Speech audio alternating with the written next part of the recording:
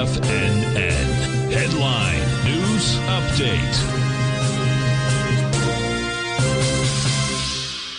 Hi folks, Basil Chapman here. This is the Tiger Financial News Network, 11 o'clock Eastern Time, market update, and we're looking at the Dow up, that's the wrong one. Let's go to the Dow right here, INDU, got it, there it is.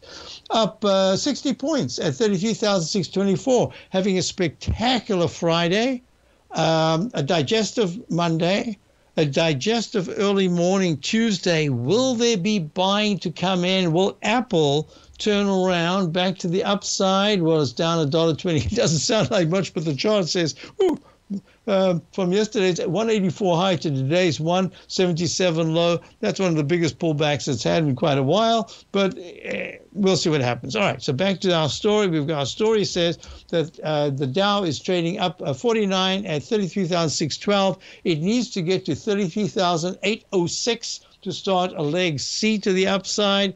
Key support now, today's low.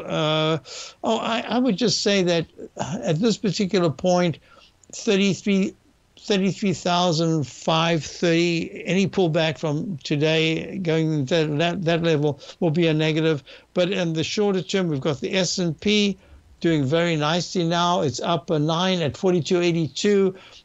So far, it's a leg E, but it could be an instant restart. I don't want to talk about that. If I do Steve's show coming up in a few minutes' time, if he's not able to come in today, I'll do this next hour, and then I'll talk about it a little bit more. Looking at the QQQ Index 100, it's down just 6 cents at 354.86, holding very well after this huge move up. The big thing here is that the IWM, the Russell 2, whoa! In the time that we're speaking, the Russell 2000 gained 4 points, 183.69 from the low of the day. It's turned around very nicely. It was a little weak, and now it's in leg E. That could be a Chapman wave instant restart. Whew. I'll have to talk about that in the show coming up.